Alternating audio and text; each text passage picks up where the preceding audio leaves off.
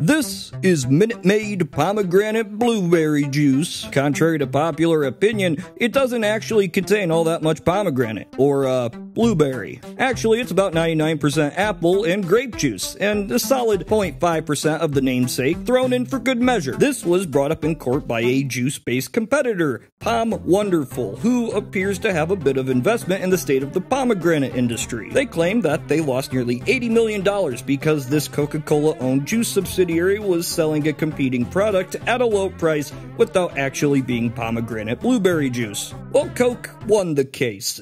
Not because in reality this is pomegranate blueberry juice, but because if you look at the ingredients on the back, they are listed from most contained to least contained. Basically, it follows the FDA labeling, and they just didn't want to deal with this shit. Regardless, I think we can all agree that this is false advertising. The act of marketing a product in a misleading way, or flat out lying about what you get. As long as man has ventured into adventures of capitalism, there has been those trying to pull a fast one on us. Before the 20th century, virtually no precedent existed for dealing with this sort of behavior, and as such we saw the birth of the snake oil salesman. A guy would go into town, promote some concoction he claimed could cure all ailments from dysentery to super AIDS, and before anybody could catch on, he'd hit the road and play more suckers like a fiddle in the next town. Snake oil was the primary ingredient listed in these mixtures. Snakes were magical back in the 1800s. But don't worry, almost no snake oil actually contained snakes, since I assume that these snakes ran really fast. As the salesman regaled the gathering public of his whimsical medicine, he would plant an associate in the crowd, who would come up and prove that the medicine works. No funny business here, buddy. This was the shill. As consumerism boomed and the new century loomed, people became a bit more wary of what they were actually buying. The Jungle exposed the meat industry for potentially selling human parts, while the Jungle Book enthralled us with the bear of smarts. And as we've seen since, regulations have become more standard, and nowadays it's a little bit harder to get away with these practices. We've seen supplements that claim to stop the cold and the flu, and Volkswagen finding out that it ain't easy being greensy. Kellogg's claims cereal makes you immortal and stops you from masturbating. But this isn't a video that lists all the false ad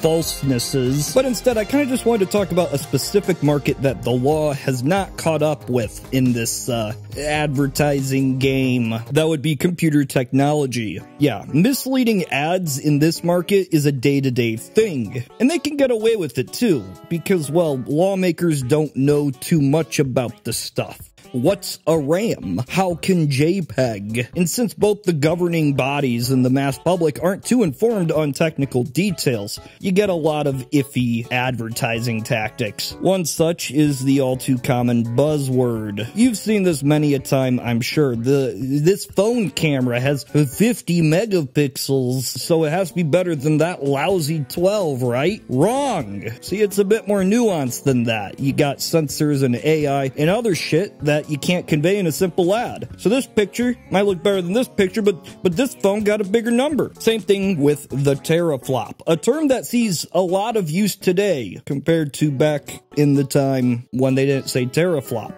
It describes peak graphical performance. So if this is a 6 teraflop GPU, it must be as good as this 6 teraflop GPU, right? Again, no. Companies use different architectures and optimizations, so the only thing you can go off of is real-world performance. Probably a more common one you've encountered is resolution. Marketing a TV as a basic 4K, 8K, OK TV. Sure, it tells you how many little dots you might get, but less people are concerned about the nits, which is the brightness level, the contrast, whether it's OLED, the refresh rate, latency, viewing angles. And that's why a 4K TV can cost either $200 or $2,000. Because Mr. Man over there going into Walmart on clearance day doesn't know that this thing's a piece of shit. It gets more confusing when you combine the resolution and the video games. Will the next Xbox have 8K? No. No. Cards that are out right now for way more than this thing will cost, that are way more powerful than this thing is, cannot run it. At least for big games. Maybe Feeding Frenzy will work on it. And that gives us the biggest issue of false advertising here. The public just doesn't know any better.